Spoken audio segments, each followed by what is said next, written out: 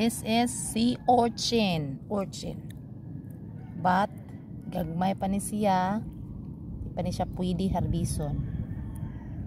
And be careful, aning-ani ra ni siya, pero yaya ni siya og baka tunok.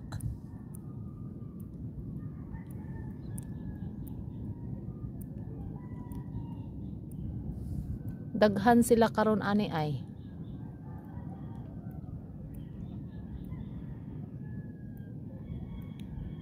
Pero dili pa ni season niya sa mga kuan, tuyom. Tawag na mo siyang tujom. Tujom.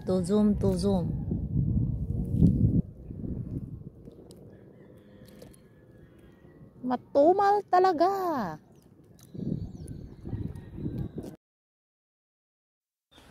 Maayong buntag, maayong hapon, maayong gabi sa tanan nga ako ang mga subscriber o sa mo subscribe pa ako mga higala o mga friends around the world. Chares. Salamat kaayo sa atong pagtan-aw o salamat sa atong pagpaminaw niini nga gamay nga channel. And I wanted to have a message, a small inspirational message and chika and mag-share ko gamay. Anyways, I created this channel because I went through depression and have an anxiety sometime.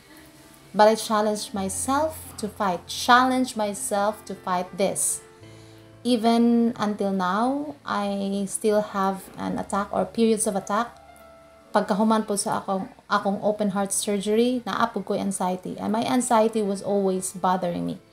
Is over the top. Grabe gyud siya. Pero even kanang napadong na tagatulog, grabe gyud kaiya ang pagkuan ako, pagtintal. And even maglingkod ka, even paskig na akay gibuhat. Grabe yung pagbinuang. Dili na ni siya maayo. But even my flesh and my heart faileth. My God is the strength of my heart and my portion forever. He strengthened me always. I want to conquer and win this challenge. Always yun ako ni siya gikuan. Because He is my strength. He never leave me and never forsake me. Anyways, I want to be the channel, the bridge, or maybe an inspiration to those who suffer this illness.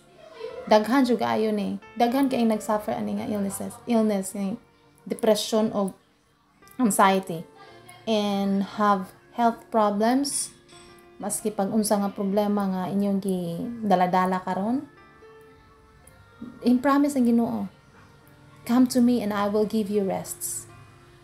Okay, my goal is to be happy, contented with all that I have in hand. Kay dati daghang mga plano.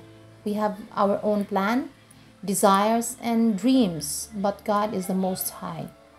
His plans and thoughts are higher and the best than ours. Walay makatupong yun sa iya mga plano para nato.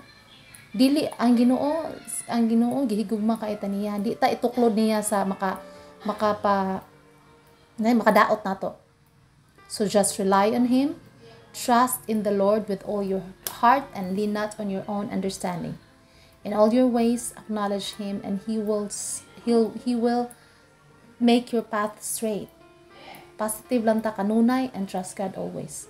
Dili sa ato ang mga kakayanan. Dili kay I can do it. Because I'm good, I'm strong, I can do it. No.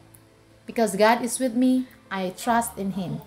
I rely my life to Him because taas siya kanunay nato.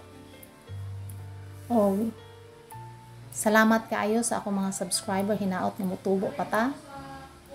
Dayon, salamat kaayo. Kani siya, background ni siya. Gihimo lang nila ako siyang background because ganahan kay ko.